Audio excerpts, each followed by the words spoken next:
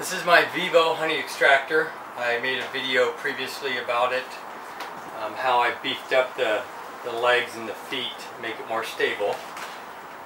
Well, after processing about 10 gallons of honey, which isn't very much, decided it was a lot of cranking, so decided to electrify it.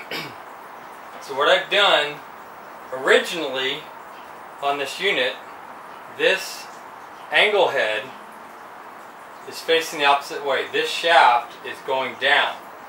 This is a 2.5 to 1 reduction. So every one hand turn of the handle, the basket turns 2.5 times. So you don't have to turn the handle very fast in order to make the barrel turn fast.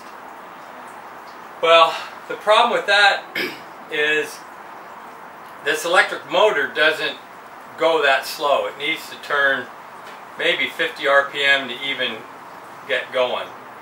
So I had to flip this over the other way. So I made this bracket. So now every 2.5 turns of this shaft turns the basket one time. This is a variable frequency drive, and this is a 3-phase 1/4 horsepower motor. What a variable frequency drive does is take normal AC power, in this case it's single phase 120 volt, converts it into DC, and then inverts it back to AC 3-phase. So this motor is a 3-phase motor. What that does is it adjusts the speed of the motor by changing the frequency of the power or the electricity feeding it. A typical motor in the United States, 3-phase, we have 60 cycle power, so it turns out at a given RPM, usually 1800 or 3600 RPM. If you cut that frequency in half, let's say 30 cycles, then this motor will only turn at 900 RPM. If you change it to 10 cycles, it will change by a factor of 1/6, somewhere around 200 RPM. So by adjusting the frequency coming out of here, you can adjust the speed of the motor. There are other ways I could have done this. I could have used what's called a universal motor. A universal motor is one that can run on either AC or DC because it's got a commutator. And you change the speed of that using a rheostat. And that's like the type you see in a sewing machine, the foot pedal on a sewing machine. It's a rheostat, changes the speed of the motor. The problem with that is trying to find a motor big enough, universal motor big enough. They get really expensive. These 3-phase motors, this one's 208, are relatively inexpensive in the surplus market. I believe I spent $45 for this motor. Same thing with the variable frequency drive, or VFD. This is a surplus unit from Automation Direct. Like I said, single phase input, 120 volt. You can get them single phase input, 208 volt, 480 volt, 3-phase input. Whatever you want. And then they're rated by the horsepower. This thing here is a 1 horsepower drive. This is only a 1/4 horsepower motor. When this motor is running, it only draws about 0.8 amps. So it's barely loping along. So now I'll plug it in here and kind of show what happens. As soon as you plug it in, the drive comes on. It's currently in the stop mode. So if I hit the start button, okay, now it's started, but I have a speed control on the top. I don't know if you can hear that, but that sound is the sound of the frequency being put into the motor. Now what I've done here is I've used these drive couplings. The drive couplings have a little, I'll zoom in here a little bit, have a little piece of plastic in between them that absorbs some of the twist. It's used a lot in CNC control stuff. So I had a 0.46, actually this was a 1/2 inch shaft output, and this thing was coming out of here was 0.46. So I made 6 7/8 shaft. I turned it down to the appropriate size on both ends so that I can connect these two together. There's a 90-degree bracket here that's attached to the center frame of the honey extractor. This is the backbone of it. This was what originally was mounted to, the hand crank was mounted to. And then I've got another angle bracket that comes up here and across the top and attaches to this one. So I've got essentially got a box. Now if I take out the 2 nuts over here and the 2 nuts here and pull the bolts out, this whole unit comes off, allows me to take everything apart and clean it. I'll zoom in a little bit here so you can see the finer details.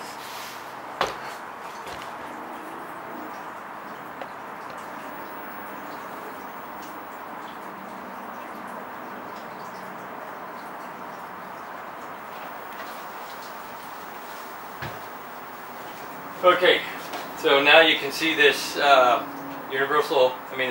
angle drive, speed reduction. This is a cheap Chinese unit. I don't know how long it's going to last.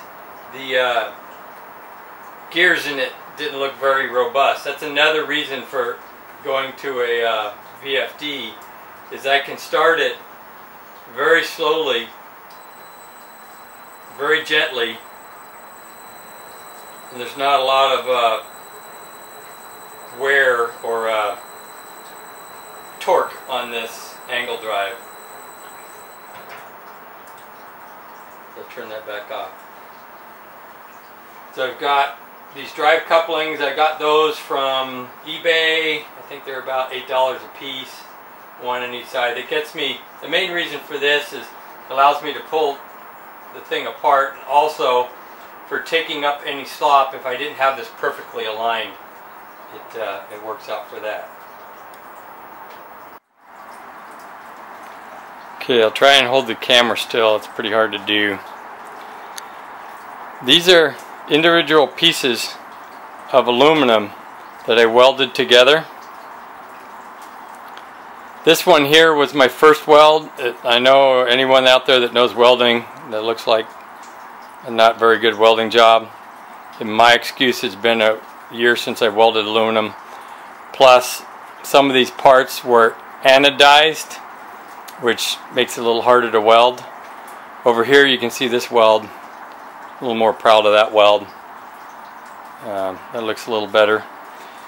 So there's 3 pieces here that I welded together, up there, across here, and then a little piece down here.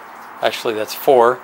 And then I just bent a 90-degree bracket. These are all, this is 1.5 inches wide, and these brackets are 1.5 inches wide. I bolted them. These are the original bolts that were holding everything together on this frame. I reused those bolts. I made a mounting flange here for this motor, so I can bolt the motor to that, and then this thing bolts to here. You can see a little 2 bolts there that holds this plate on, which the motor is attached to. And then the VFD itself, if you can tell, but there's an aluminum plate underneath here that's also mounted to here with a couple bolts. So this is what the VFD looks like. Because of the sunlight you can't really see the display, but it tells you what's happening. So I'll turn it on.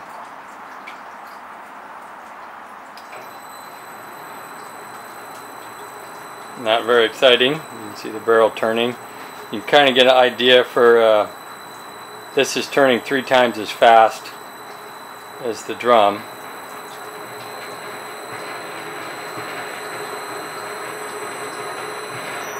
That's about only about 5% speed of the motor.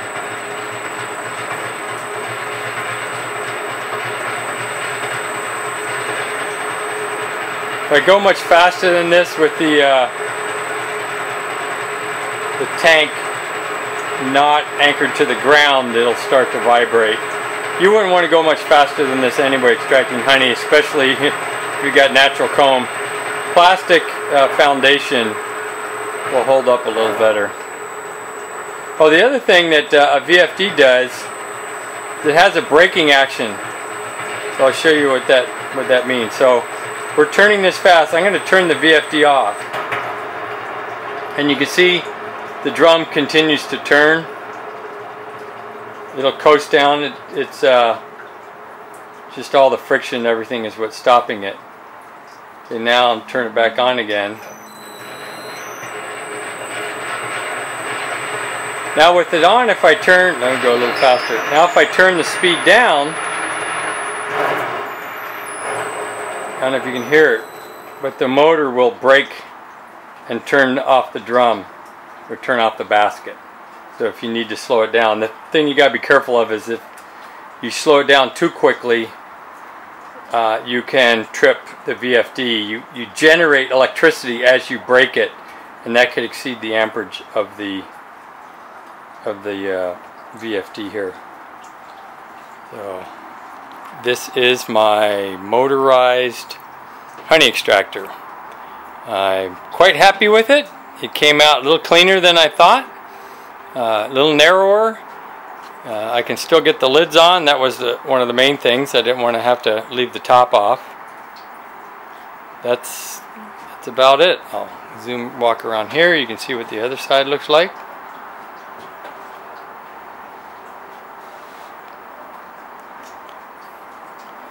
Pretty simple.